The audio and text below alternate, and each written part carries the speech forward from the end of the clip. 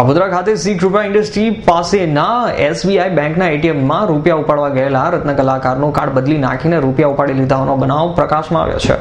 Kapodra police પાસેથી મળતી માહિતી મુજબ નાના વરાછા ખાતે આવેલા સાંઈ કૃપા સોસાયટીમાં રહેતા રત્ન કલાકાર રાજુ ધામેલિયાને નોંધાયેલી ફરિયાદમાં જણાવ્યું હતું કે તેઓ કાપોદ્રા ખાતે આવેલા શ્રી કૃપા ઇન્ડસ્ટ્રી પાસેના SBI બેંકના એટીએમમાં રૂપિયા ઉપાડવા ગયા હતા.